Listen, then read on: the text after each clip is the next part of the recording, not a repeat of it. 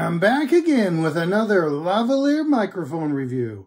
And this time it's from ULANZI. What sets this system apart is its compatibility.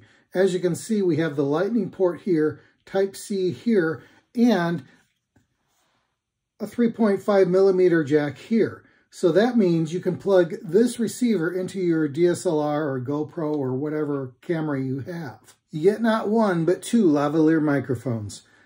On the side is the charging port, on the back is the power button, and there is a tiny hole here for resetting your microphone. They don't supply anything to reset your microphone, but I have about 1,000 of these SIM extraction tools, and this worked just fine. But I wish it hadn't worked because I could never get these things to pair again. So basically this microphone is now bricked. I have one left, so that's what I did my testing on. I tested the lightning port on an iPad, and I tried the USB-C port on this Android phone. Installation is as simple as plugging it in. I left my phone in the second-story office, and then I ran all around the house testing the range of the microphone. And it did pretty well. I had no problems in the basement.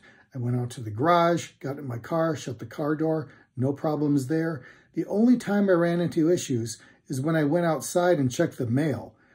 And then I got a little bit of a robot voice from time to time. If everything was working, why did I hit the reset switch on the microphone? Well, I'll tell you. Your device is going to see this as a headset. I didn't know that. When you hit video playback, if you don't have headphones plugged into here, you won't hear anything. I thought the microphone wasn't paired correctly, but now that I've reset it, I can't figure out how to get it paired again. This is no help. The website's no help. Am I going to keep this even though it's half broken now? I guess. I still don't have a better solution for my Acaso action camera. I know this company makes higher-end microphones, but I still want a charging case. What you get is this vinyl bag.